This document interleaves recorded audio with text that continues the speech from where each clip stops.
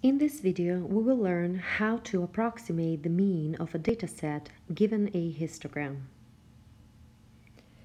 Weight Away, a company that sells weight loss plans, often advertises the effectiveness of its plans by highlighting the stories of a few clients who have lost extraordinary amounts of weight. To get a better indication of the general effectiveness of the plans, we asked Weight Away to send us information about typical clients. Weight Away mailed us a brochure with the following histogram, which displays the weight loss in pounds over the past month for 48 Weight Away clients. Note that a negative value for weight loss represents a weight gain. Based on the histogram, estimate the mean weight loss in pounds for this sample of Weight Away clients. Carry your intermediate computations to at least 4 decimal places and round your answer to at least 1 decimal place.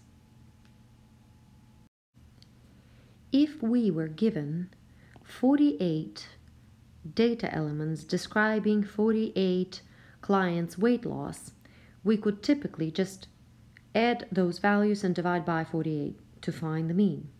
But our data is not provided to us in a list form. It's given to us in the form of a histogram, where our data elements have been combined already into classes. So the best way for me to find the mean is to approximate it based on those classes that I see.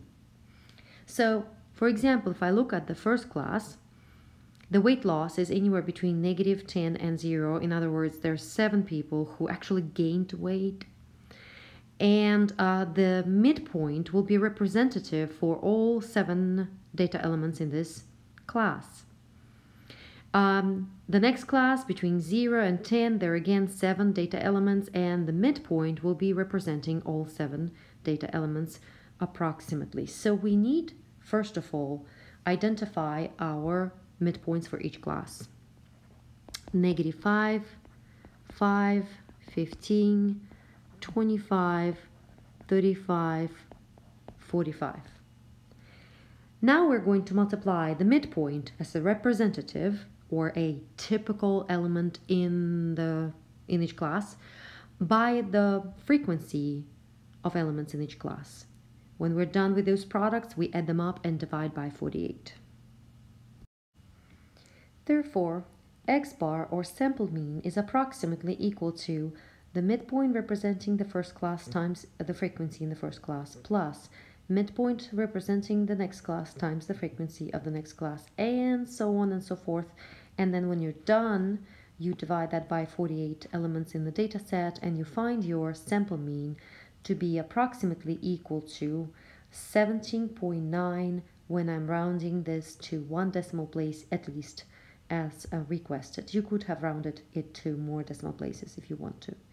It means that on average, within this sample of 48 clients, people lost 17.9 pounds.